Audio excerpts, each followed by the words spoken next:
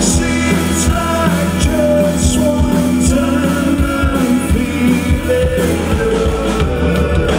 Lord, for the night time, get the day, the days of time, chasing the world.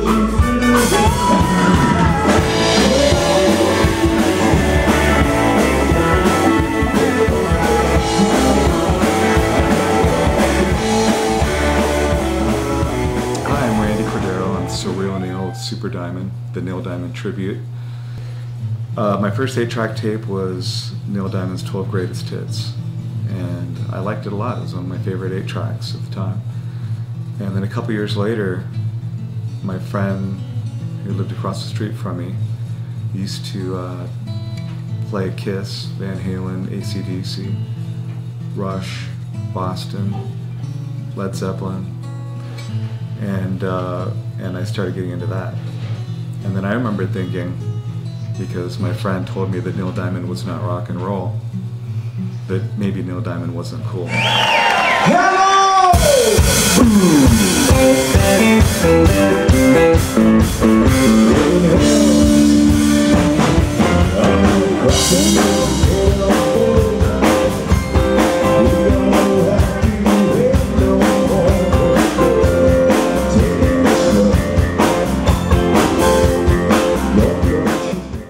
Discovered him in 1989, 10 to 12 years later, and I just realized what a bunch of great songs that he had and how much I liked him. But I'd forgotten, because you didn't really hear anything after 1984, around there, after Heartlight. You didn't really hear Neil on the radio anymore, and again, after Heartlight, he was kind of considered uncool. I wasn't hearing a lot of praise for Neil Diamond at the time, 1989, around then. So, great music, not a lot of praise, where praise was deserved, and that's why I did it. On our 22 plus years of playing, but we've been able to do everything from nightclubs to concert on the greens, corporate events, theater shows, everything. We've just been really lucky to do every kind of show you can think of. We're mainly a weekend band. We're mainly a Friday and Saturday night kind of band, you know. It's always a party, you know, no matter what kind of show it is, it's always a party. And so Friday and Saturday nights are the best nights for that. You know, it's really great singing Neil Diamond songs. I love it. Even after 27 years for me, every night I love singing Neil Diamond songs. I mean, it's never gets old. I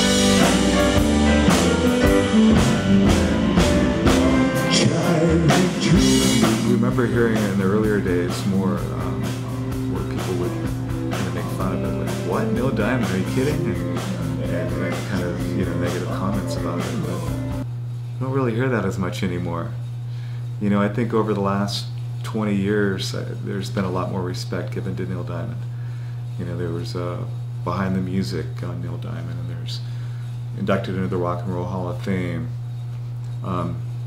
You know, hit producers, Rick Rubin producing Neil's albums, and Don Was on the recent one. And so I think he's hip and cool now. It's kind of, things have changed for the better for Neil.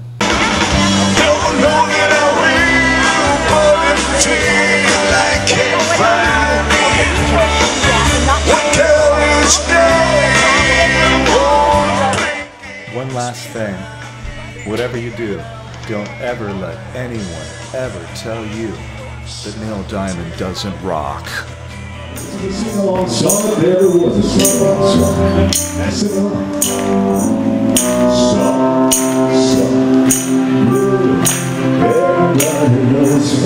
All right, everybody, clap your hands.